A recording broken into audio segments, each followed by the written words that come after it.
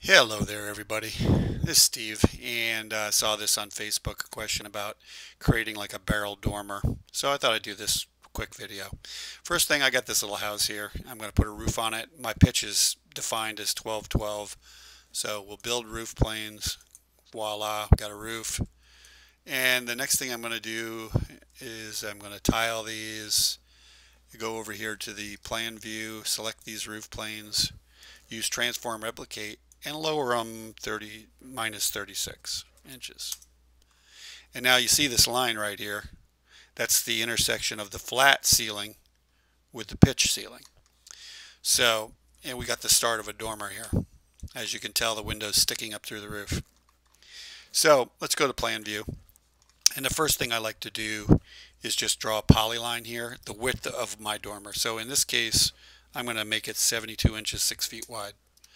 Take this polyline and center it on the window, and then use these lines to break this wall. So Command B, break right there, and break right here. And now this wall is an individual wall by itself. Then I grab this triangle and drag this wall back to about this dotted line right here. And the other thing I use this for is to get this main layer lined up right on this wall here, like that. Open this wall, Command E, and click Roof Cuts Wall at bottom. Then copy this wall and reflect it about the window so you have two walls equal length on each side. Now we can get rid of this polyline. And we need to pull this main roof back to create this dormer. If you look at it now, we have the walls, but we don't really have a dormer. So select this wall, then hit your 3 key, pick up this drywall line and break that right there, and break it right there. Then take this section of the roof and pull it back. Now we have the roof going under these walls on purpose because we told those cheek walls right there to be roof cuts wall at bottom. So the next thing we need to do is put a roof, this barrel roof on here. So I hit the Q key. I'm going to create a roof right here. It's going to ask, do I want it over the walls? Yes. So I'm going to open this, and I am going to change the pitch to 0 to make a flat roof. And I'm actually going to lower the baseline about 8 inches because I just know from experience it's sticking way up.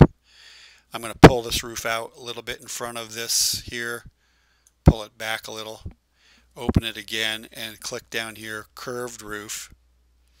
And I'm going to set this to be about 40 degrees, and then change your facet angle to maybe 3 or 4. It doesn't matter. And now we can see we have the basic starting here of our barrel dormer. It's looking pretty good actually. And the other thing you can do is take the gutter off. We don't need a gutter. Maybe not a box Steve. Let's see how that looks. That won't look good. Well, the other thing I like to do is to take this, pull it back to the stone face here, or whatever the face is you'll have, and then drag it out. Use the tab key, maybe -6. Same on this side. Drag this barrel roof back to the face, and then pull it out, hit your tab key, and go 6 inches. And over here, it looks pretty good, except for the fact that Chief doesn't seem to want to draw our freeze boards very well. So I don't know if changing the size would make any difference. Maybe make them 10, see what happens. Nah, they still don't join. It's a Chief thing. I don't know what to tell you.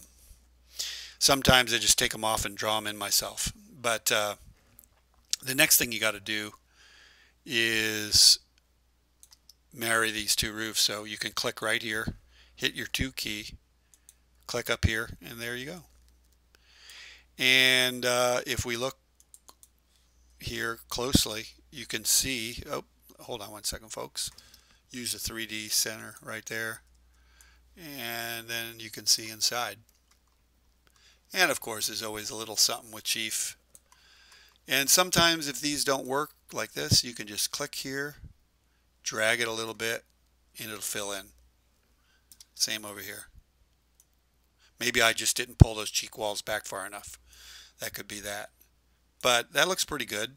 And it's too bad we can't get this to build correctly here, but maybe if I change it back to Box Steve,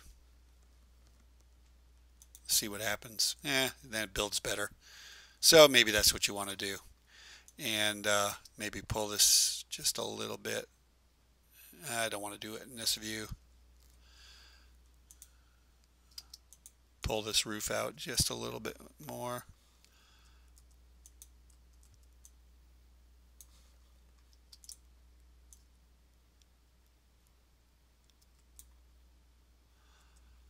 And there you go. Then I've also at a time or two put a shadow board on here, and